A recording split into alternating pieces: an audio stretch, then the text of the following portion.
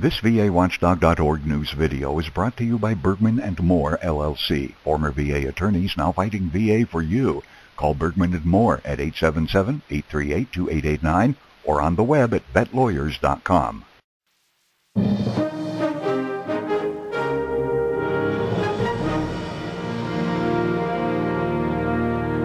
Gulf War illness and its various causes. It has been 17 years since the first Gulf War ended. A new report now finds that at least 1 in 4 veterans of that conflict have been suffering ever since. In 2002, a congressionally mandated panel set out to get to the bottom of conflicting reports about the veterans' health complaints. Its 450-page report concludes that Gulf War illness, memory loss, digestive and neurological problems, fatigue and pain is a real disease.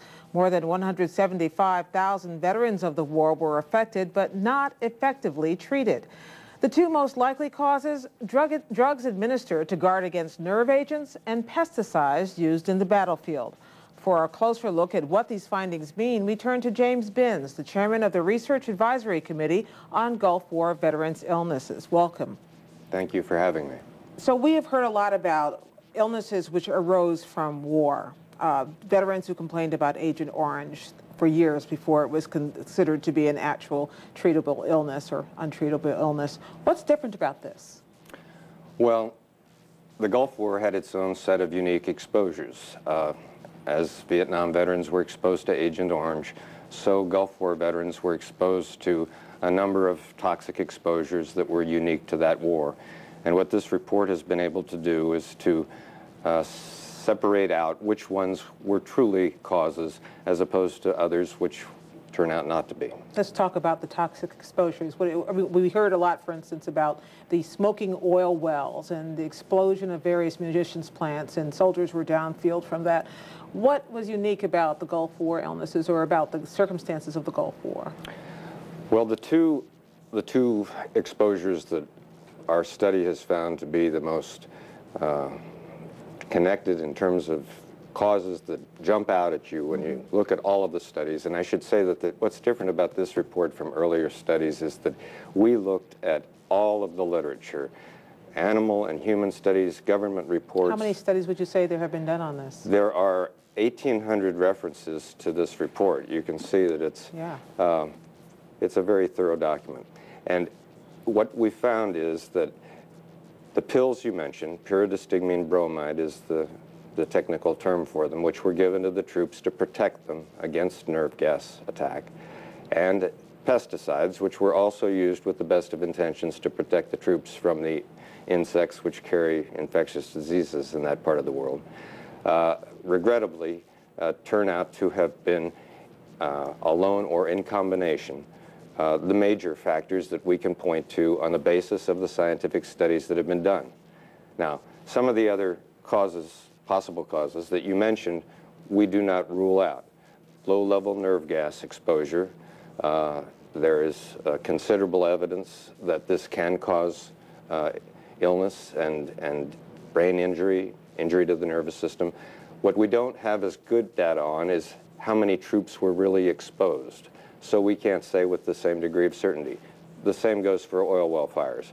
We do identify both of those as exposures which can't be ruled out or in. Many other exposures that were also happening in the Gulf at that time, depleted uranium munitions, anthrax vaccines, special paints and solvents that were used, we do say that the evidence does not show that they were significantly connected. It seems like, as you document in the report, in the ways that this has been manifested, the headaches and the digestive problems, they could have been caused by any number of things over time. So was there any way, or has there been any way, to treat this collection of symptoms if this hasn't been declared its own syndrome until now?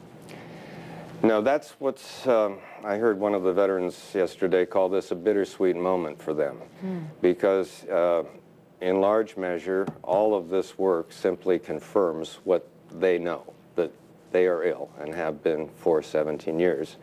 And it's true what you say, that actually very little of the research that has been done up to date has been oriented toward treatments, and none of it has found effective treatments. So that means that none of the people who have been suffering these symptoms all these years has really gotten better. The studies actually show that I think 2% have gotten completely better. 2%. And 8% in this large study said that they had some improvement, but 15% were worse. So most people have not had much improvement. How is it that these dots haven't been connected before now? Well, ours is the first committee, and as you may have mentioned, we were chartered by Congress. That is to say, Congress mandated that VA appoint this committee. I have to give credit to Secretary Principi for appointing a very able and independent-minded group of scientists to sit on the committee. And veterans as well, right? And veterans as well, yes. There are about a third of the committee are veterans. And we also have the benefit of the time that has passed since it's now 17 years, so we have a great deal of literature to review, and we had no constraints placed upon us. We could, as I said, look at the full scope of all the literature, whereas some of the earlier studies, such as by the Institute of Medicine, were confined to only a portion of the literature. Let's talk about money.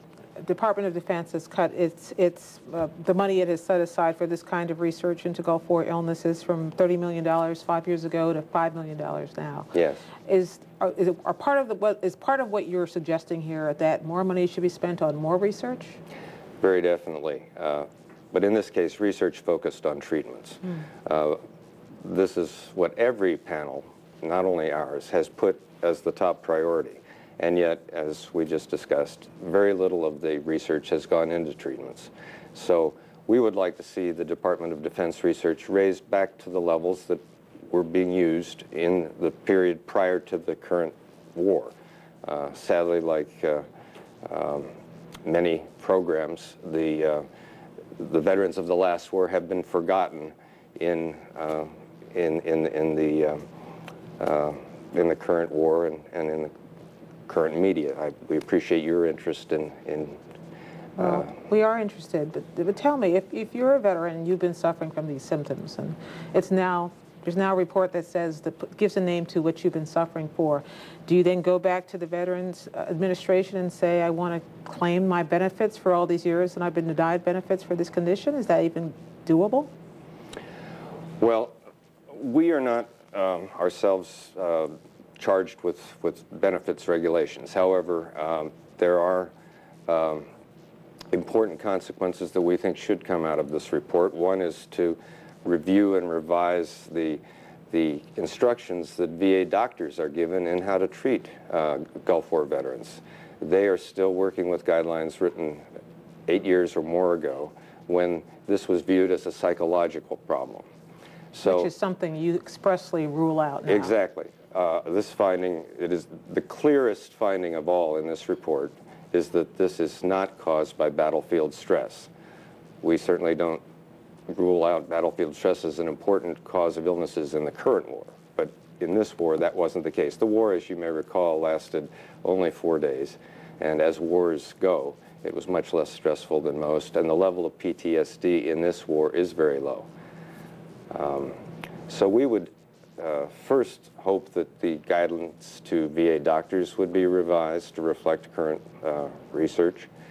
We would also recommend, and have recommended in the report, that the research reports by the Institute of Medicine, which have been done on Gulf War illness and which are related to benefits, be redone to reflect the guidance that Congress gave to the VA in the legislation that required those reports.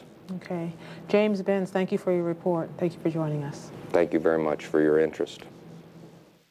VAWatchdog.org, the nation's #1 independent veterans website, on the web at VAWatchdog.org.